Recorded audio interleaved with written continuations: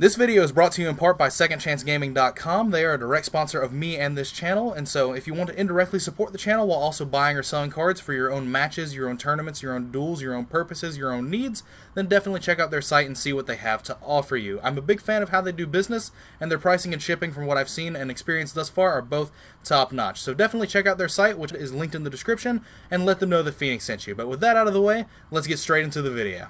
Hey, what's up guys? Phoenix here, and this video is going to be another Yu-Gi-Oh! Deck profile video, and this time it's going to be on a deck for the new June 12th ban list format that we're going to be going into in the next couple of weeks. Now, I do have a current format version of this deck that I was going to play at some regionals upcoming if I decided to attend them, and if you guys are interested in seeing that deck profile, I'm more than willing to share it. Just let me know in the comments down below.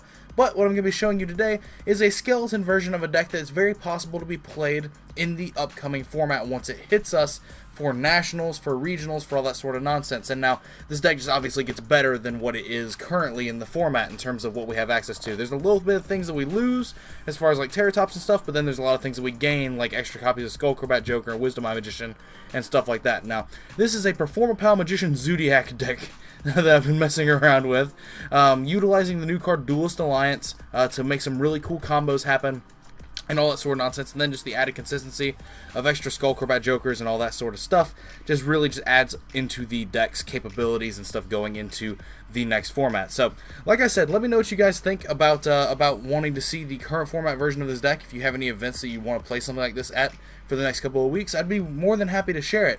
But as for now, this is a list for the upcoming format that we might be able to utilize going into the next format. Like I said, this is a skeleton list. It could mold around and shape around in different ways going into the next format, but this is a beta build that I've been testing around online for the past couple of days, and I've been having a lot of fun with it. But anyway, what we have here as far as monsters go is we start out with 3 Performapal Pendulum Sorcerer and 3 copies of Performapal Skullcrobat Joker. Having this card at 3 again is fantastic.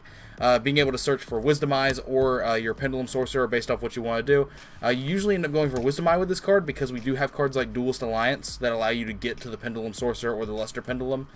So like it's very easy to access a ton of cards in this deck rather easily now, comparatively to how it used to be. But so we have Performapal Turtle and 2 copies of Lizard Draw, and these are the last Performapals in the list. You're going to be using Skullcrobat Joker to mainly search for like Magician scales and stuff like that, because Wisdom Eye Magician plays very well with Performapals. If there's a Performapal or Magician in your scale, you can pop Wisdom Eye for the quick +1. So that's actually just a really key thing, is that you can do like a Turtle Lizard Draw play, and then you can just like have Turtle in scale and pop Wisdom Eye to get a low scale, and like that's actually just a huge thing that you have capable to you as far as plays. But moving on, we have 3 Wisdom Eye Magician. This card is the nut. I love this card. This card is a free +1 every time you resolve it, because it allows you to go into your scale. Like I said, you can have a Magician or Performapal card in your scale to pop this card out. It plays very well with the other half of the deck, and then like the fact that Pendulum Sorcerer can clear your scales out as well means that that card just naturally synergizes really well with Wisdom Eye, and so Skullcrobat Joker just kind of fills the missing link between the 2 engines. But then for the vanillas, I'm only playing 3, 2 Dragon Pulse and 1 Dragon Pit. Low scales, we have a lot less of those. Dragon Pit's kind of a bricky card. At least Dragon Pulse is a level 4 Earth that you can utilize. So like, I mean, that's the main purpose of Wisdom Eye in the deck, is just to be an extra level 4. But like, you can get these in your scales together, even though this deck doesn't play Pendulum Call, because Pendulum Call kind of goes against the entire purpose of this specific deck, because you're popping with Pendulum Sorcerer and stuff like that. It's kind of like the cheesiest card. Like it's a guaranteed like scale, but it prevents you from doing like the cool things with your play lines, so it's just not in this deck. So it's a very small Magician lineup, just being the 3 Wisdom Eye and the 3 vanilla scales. But anyway, we have 1 copy of Luster Pendulum, the Draco Slayer, 2 copies of Ariadne, because there's so many ways to trigger this card now. I mean, you've got Duelist Alliance, which can search for this card. You've got Pendulum Rising, which can summon Pendulum Sorcerer out of deck. You've got the Duelist Alliance and the Skullcrobat Jokers, which can search for Pendulum Sorcerer. There's so many ways to trigger this card now, twice in a turn. You just have to draw 1 of it. I just couldn't make room for the 3 in this, for the 3rd one in this build. I actually really feel like I would probably cut something for the 3rd Ariadne, depending on how things go. It might end up being one of like the Arch Phoenix Centrics or something. But like this card just being a generic high scale is really good. I felt like this card was necessary because of the fact that like you can't reliably put Dragon Pit plus another Magician in your scale before you Pendulum Summon. But I mean, you can sort of.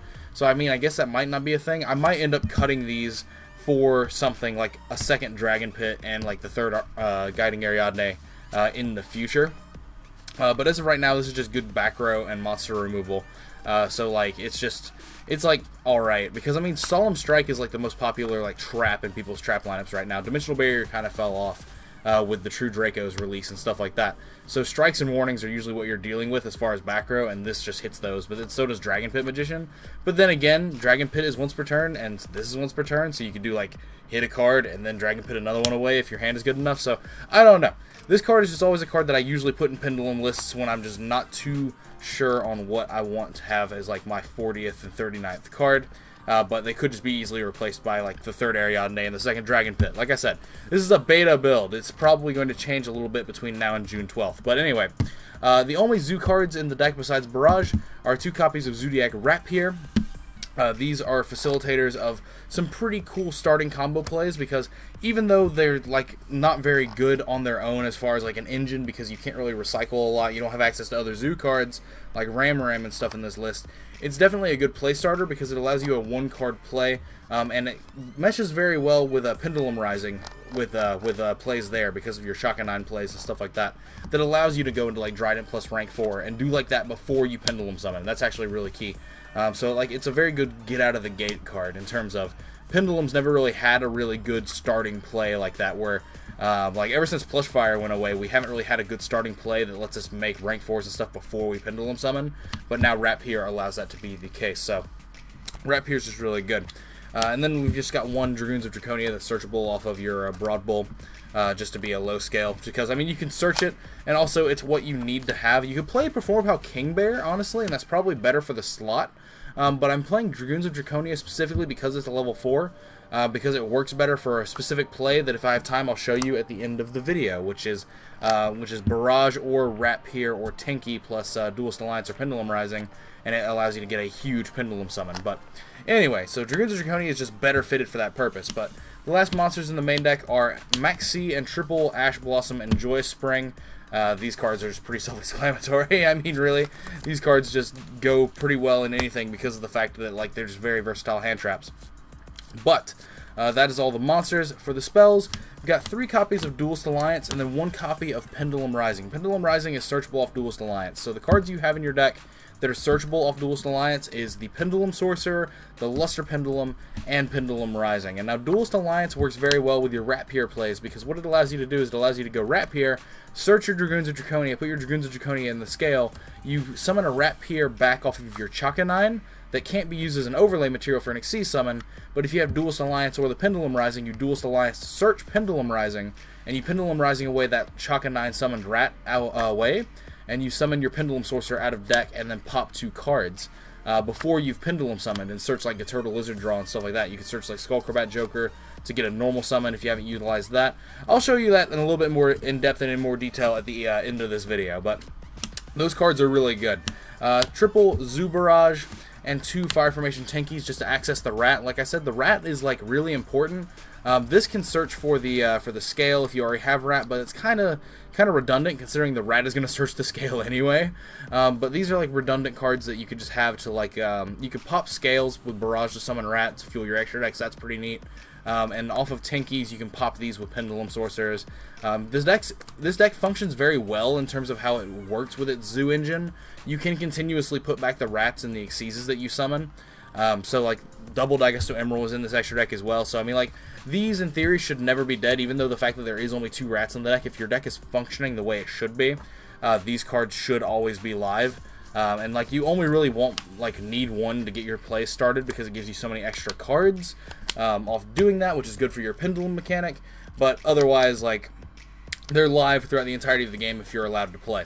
But so then the traps, we've got the 4 Solemns to use with the Ariadne, and these are the only traps because Dimensional Barrier is not that hot right now in terms of a card, but they would definitely be in like the side deck or something. But extra deck, we have Ignister and Dinoster and Magister for the Draco Slayer suite, just because we have access to Luster. We can play these. There's a lot of rank 4 potential with the Pendulum monsters because of the fact that Wisdom Eye exists and like the Pendulum Rising play that you're able to do. Allows you to like access this and you can just search for things. Like, it's actually just super cool. how easily you can access these. And then because we're playing these cards, specifically Dinosaur and Ignister, Titanic Galaxy is typically like just an auto inclusion there because you're able to make rank 8s, and it's such a strong opener that you can use, specifically with as many board wipes running around in the format as there are. But a Utopia and a Utopia the Lightning, again, my Utopia the Lightning is being borrowed by someone, I haven't gotten it back yet, so oops, have to just turn a card around and proxy it, but these are just a good out to Masterpiece that you could use. This deck is very good at like keeping cards on board, so like you could just try and make them bait. You can just try and bait the Masterpiece with something, and then Utopia the Lightning it. But then King of the Fairlimps, because it's part of the combo, searches lizard draws and stuff, which is good for value. 2 Digesto Emerald, because again, this deck is very good at managing its zoo resource if you're doing the rat into Pendulum Rising play.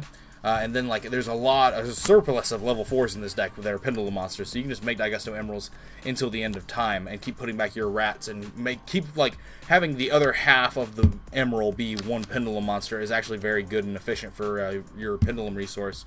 Instead of just hard putting 2 level 4 Pendulums into this, you can just do rat like half of it every single time and just gain resource.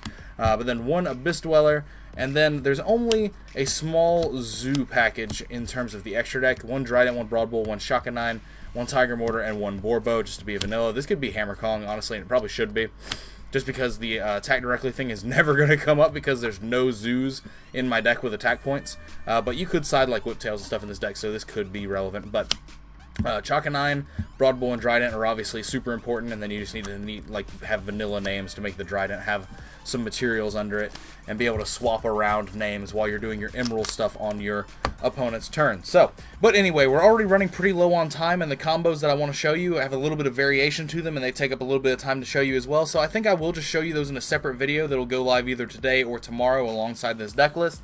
Just to show you guys the basics of like what you should be doing for like starter card combinations and stuff like that, because it is a very strong like combo string that you have access to. So I'll show you guys those in a different video because I'll show you a couple of them because there are some variations that affect how the combos go, and I don't want this video to get way too long. So anyway, as always guys, thanks for watching. Let me know what your thoughts are in the comments down below.